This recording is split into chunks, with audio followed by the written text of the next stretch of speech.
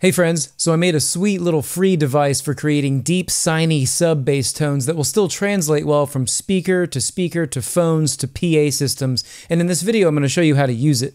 Chances are you'll never need another plugin for making deep yet translatable and audible subby bass. Let's get it.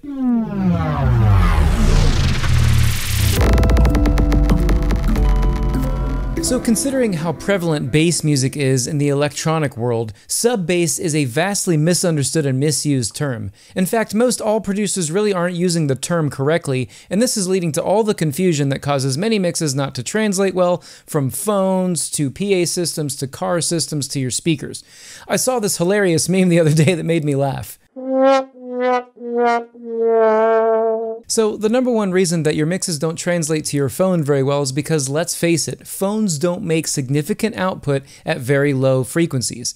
Now you might say, okay, but how is it that I can listen to some of my favorite artists and the sub or triangle wave sounding sub bass is still full and deep? What is this magic? Well, it's not magic, it's physics. The truth is that we don't really hear sub bass so much as we feel it. In my mixing courses, I show that it's much more useful to think of sub-bass as a completely different thing than bass. Now, sub-bass comprises of frequencies between 20 and 60 Hz. Bass frequencies, however, are frequencies between 60 and 200 Hz, and these are the frequencies that most consumer electronics can reproduce. So in order to actually hear signed sub-bass instruments and have them translate well from speakers to phones, your low-end instruments must be making frequencies between 60 and 200 Hz. So when you hear a pro mix on a phone that sounds functionally similar to the mix that you heard on your speakers, likely it's due to, you guessed it, harmonics. Now of course it's easy to make harmonics, you just add distortions to a sine waveform. But it's not so easy to make the result pleasing and transparent, where your brain doesn't even know that the sine or triangle wave had distortion on it. That's where my little device comes into play. Let's dig in. Okay, so promise that you won't laugh at my hastily made dub jam, but take a listen to this, and I'm just using a sine waveform for the bass.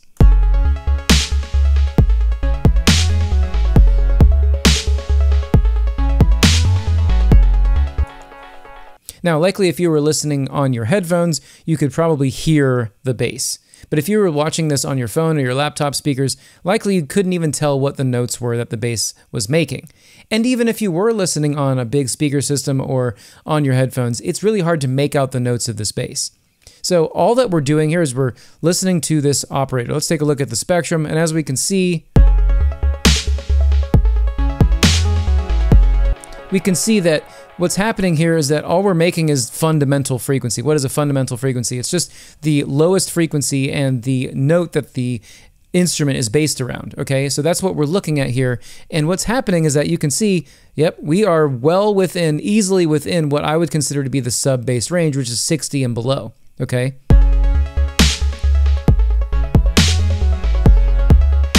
So what's happening is that especially the lowest note is really probably disappearing for most consumer electronics, right? Now, let's take a look at my device. So in my device, we're going to go ahead and just listen to that instead and look at the spectrum. Now, right now with the device turned all the way down, all these knobs turned all the way down, we've essentially bypassed the device and it is just making that same sine waveform, okay? But what's cool about this device is that we can add harmonics to this sub-bass in a variety of different ways and a combination of different ways to tailor fit it to whatever song you're working on. So let's start with this first control, and just turning this up alone, you're going to probably start being able to make out the actual bass line here.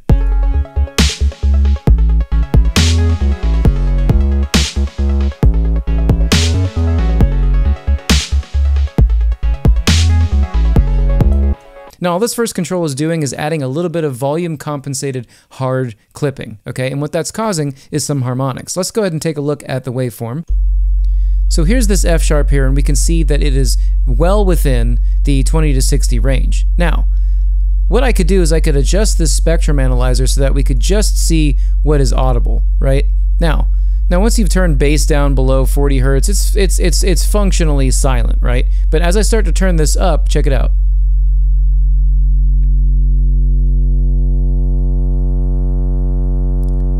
We can see that all the way up, we have added harmonics and they've started to be audible. Now we're well into the bass range with this harmonic coming in at 139 Hertz, right? We're adding that back to the original, right?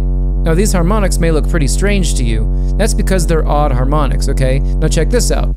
The control that I've actually called harmonics is adding the harmonic overtone series. Check this out.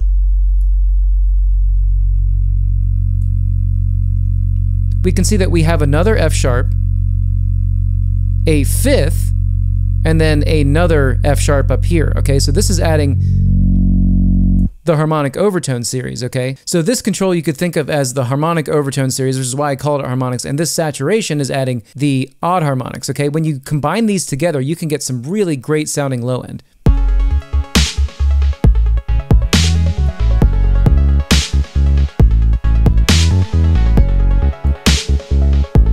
Now, a lot of folks will get here and they're like, okay, I can hear the bass, but I don't like the tone. The tone of it is annoying to me. It doesn't sound good. So the next thing to do is to work on the tone. And right here we have this scoop. Most of the time, the mid-range that is made, the low mid-range that is made from doing this kind of thing where you're adding these harmonics needs to be scooped out. So check this out. I'm going to go ahead and play just in F sharp. Now with the scoop control, check this out. We can emphasize the lower frequencies by turning the scoop control up, functionally making the bass sound less honky. And the other thing we can do is further that idea by using a low pass filter.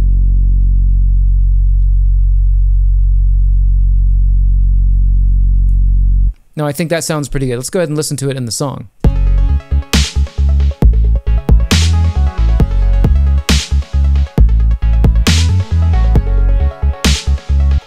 Right, now, we can hear that bass and we like the tone of it, okay? Let's explore some of the other controls.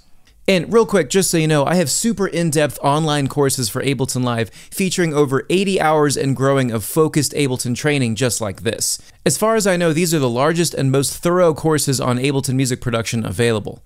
So if you like this video and you like my teaching style and want to connect with hundreds of other like-minded musicians in our private Discord, you can learn more about it up here. Sweet, let's get back to it. So let's say you really like that wumphy low sound, right? Another thing we can do is add a specific octave to this. Now this is well up into the low mid-range. Take a listen to this. I'm going to play this F sharp. And so you can see that we're adding an octave here that is a full 2 octaves up. And then I also have another one way up higher. So let's say you want to keep that subby kind of sound. You can instead add octaves, a kind of triangle-y, sine-y kind of waveform at 2 octaves up, and then another one at 4 octaves up, and then you get this kind of sound. And then you can tailor how loud those are by using this low-pass filter.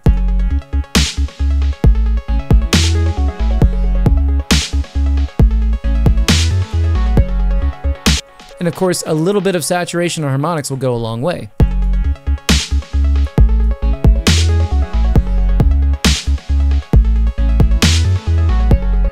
Awesome. Now let's look at the other controls. So I'm going to turn these all back down. We'll turn this low pass filter up. Another way that you can add harmonics is by using aliasing distortion. Now inside of this device, I also have a multi-band compressor. And what's happening is that when you compress the sub bass very quickly, we have a really fast attack and a pretty fast release here, you're going to cause another type of distortion, sort of an aliasing distortion. Now listen to this.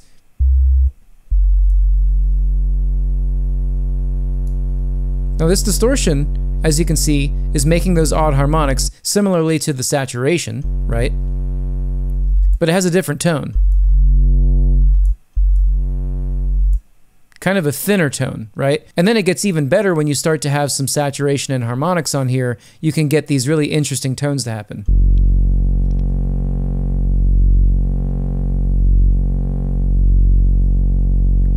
Now let's say you get close to a tone that you want, but you still can't hear the bass very well. That's where the tilt comes in. Now what the tilt does is it essentially starts to favor the top end and take the sub bass and turn the sub bass down. So the higher this is, the less sub bass we have and the more top end frequencies we get. Take a listen.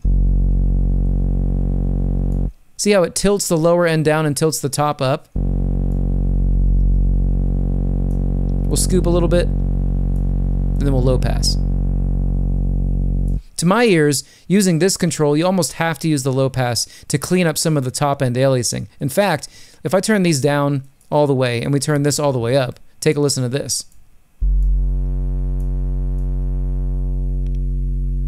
You can see how that low pass filter just cleans up all the junk that it makes up high.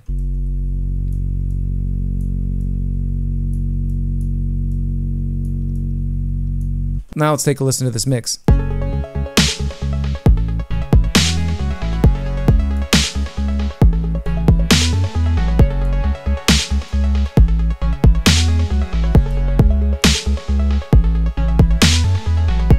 Cool, so I think it's also important to mention that when you're talking about sub-bass, most people's speakers don't really make significant frequencies below 30 hertz. Even my studio speakers struggle making 20 hertz sounds. So when you think about sub-bass and you look at the actual notes to the sub-bass frequencies, you can see that we're really only functionally talking about 1 octave of notes.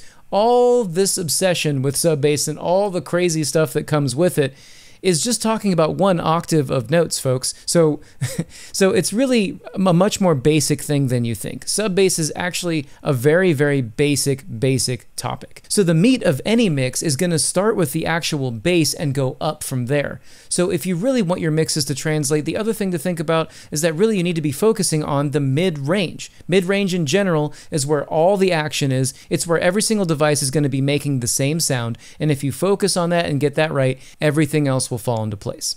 Awesome. So go ahead and pick this thing up. It's totally free. If you like this kind of thing, like, comment, subscribe. Much love, everybody. I'll see you next time. Thank you.